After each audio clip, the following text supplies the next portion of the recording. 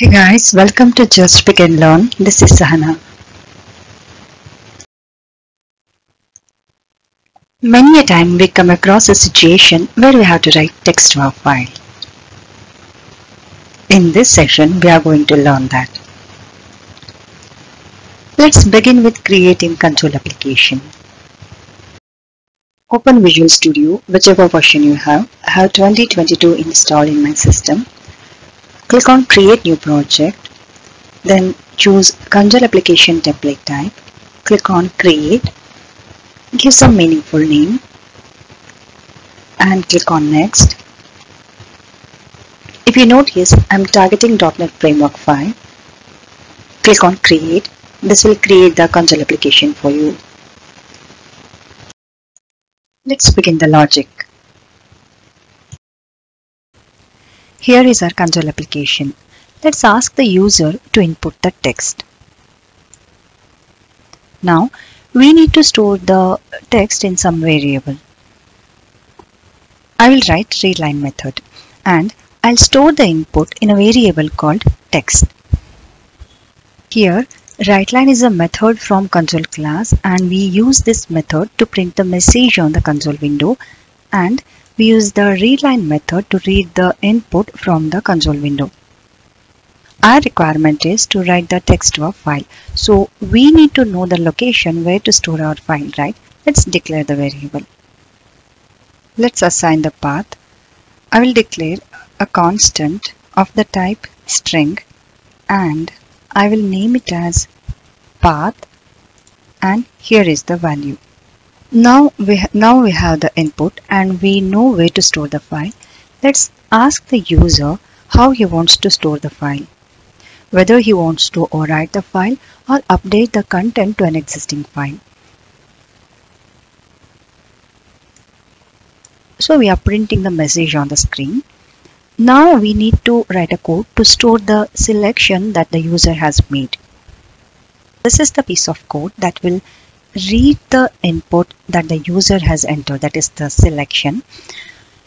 We are using this try-parse method to convert the string to integer because we want the selection in an integer form. One more advantage of using try-parse in specific is it is capable of handling the exceptions. The flow is readLine method reads the input and this try-parse method converts the string value to integer value and stores that converted value in out variable which is of the type integer, and it returns one more value, that is boolean value, and we are storing that boolean value in a variable called isValidNumber. Now I'll write the if condition to make sure that user has entered the valid value. The condition is going to be if it is not a valid number or the selection is less than 1 or greater than 2, then we are going to print a message saying you have entered invalid option, try again. If everything is fine, we shall write the code inside the else block and we will write a logic to write the content to the file.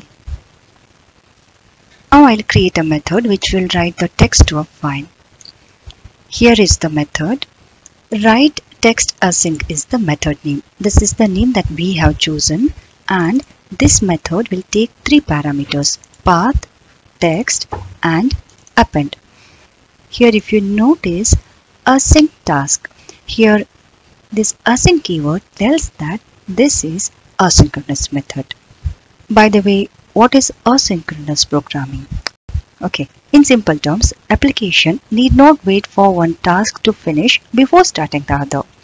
Multiple operations can run simultaneously, and when all the tasks are done, application uses the results of all these and present the output.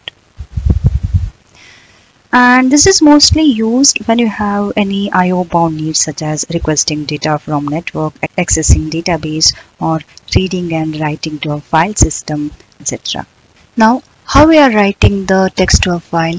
For that, first we are creating the instance of StreamWriter, passing the path path is having the value where the file has to be stored as well as the file name, and it takes one more parameter, that is append. Append tells whether to overwrite the file or to append the content to an existing file. If you notice, we are using the using keyword.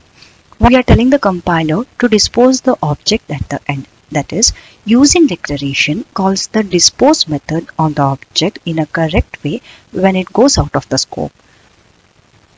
We are calling writeLine async method from a streamWriter class, and we are passing the content that has to be written. Next task is to call this writeTextAsync method from our else block. How are we going to do that? Here I have a code.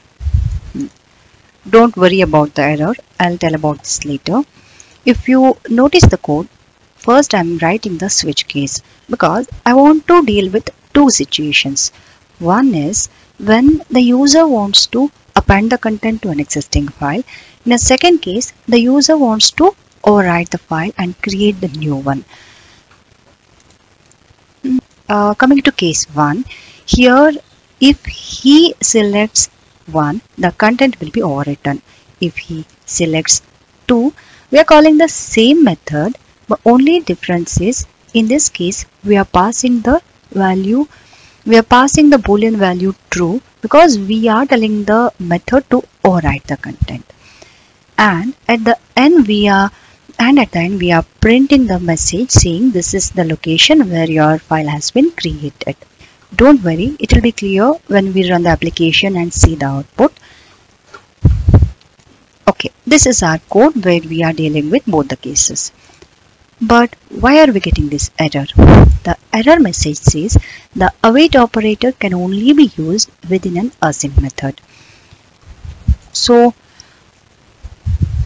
what is the solution? For that, we should make our main method async. Instead of void, I will say async task.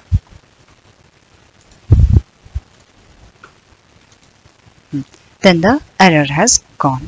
But one thing that you should remember is this async main method concept has been introduced from C# 7.1. If you are using older version, this may not work for you. I'll run the application and show you the output, then it will be more clear. I am entering some text. Now it will ask me to choose the option. I will say overwrite the file and it will say content has been created in this location. Let's verify this. If you notice, the file has been created and it has got the content GGG. This time I'll enter different text and I'll choose overwrite the file. Now the content has been overwritten and it has got the new content. Let's update the file. I'll choose 2 and let's test the file. This time content has been appended. Okay, before closing the session, I want to show you one more thing. If you notice, here our extension is .txt. This means we are creating the text file. If you change the extension to doc, you will create the Word file.